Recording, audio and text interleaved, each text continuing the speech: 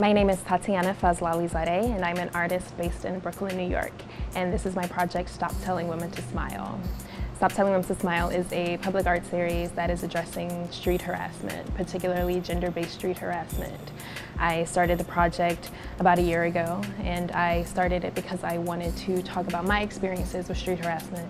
It was my way of speaking back to my harassers, guys who say things to me on the street that are unwelcome, that are unwanted, that are aggressive and assertive and really make you feel uncomfortable and harassed. I thought it was important to talk about street harassment where it actually happens in the environment. So instead of doing a painting, which is what I usually do because I'm primarily an oil painter, I decided to try something new and go outside and talk about street harassment there and, you know, speak up for myself and express myself and what I wanted to say about it in this environment where it actually happens. I sit down and I talk with women and we talk about street harassment, we talk about their experiences, I hear their stories, what they want to say to harassers, and I draw their portraits and I put it outside in the street. So I'm putting a face to these words. It's not just, hey, street harassment is bad. You actually get to see this person's face, this woman's face who goes through this daily and what she wants to say about it. I've experienced a lot of street harassment and it's really crazy. Like some of the things that I hear, and when I tell the stories to people that don't live in New York, they just can't believe like what happens here, and it's really bad. It's an everyday thing, not just daily, it's all through the day, you know. Anywhere that I happen to be walking.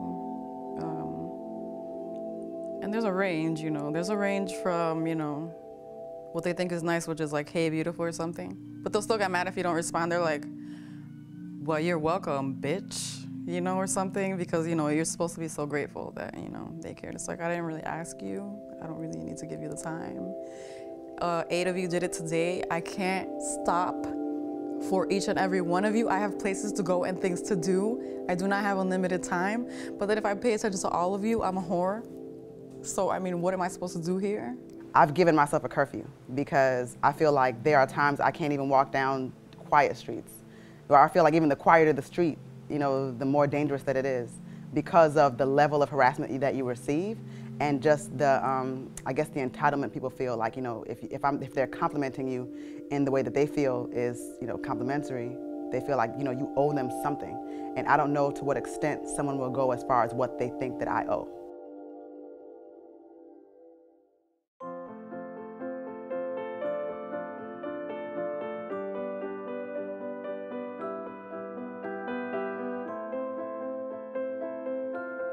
I shoot their photograph, I draw their portrait from that photograph, and I come up with a caption, I come up with text for the poster that's inspired by what they told me. Sometimes it's a direct quote, sometimes it's simply something that kind of sums up, I feel like, what their experiences are and what they feel about street harassment, and I add that to the poster.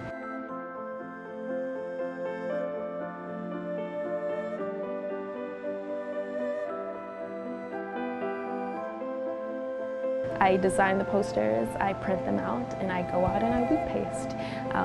You know, wheat pasting, it's really fun. I feel like it's a great and perfect medium for this project.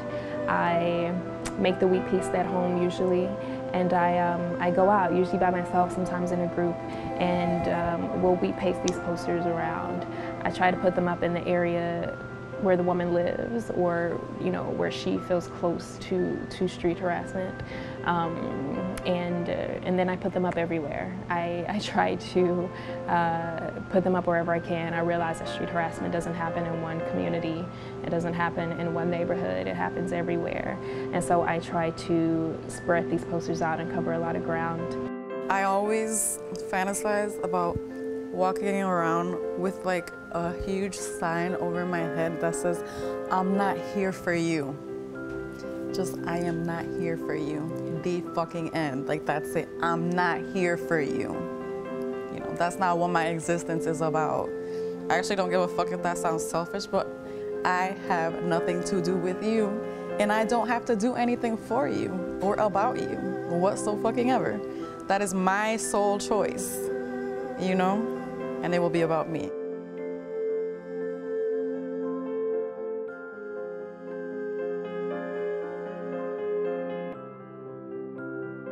every poster is personal and specific and particular, and when you put them all together, you see how it fits into this context. You have this whole group of women who are all speaking their voices and all saying what they want to say about street harassment.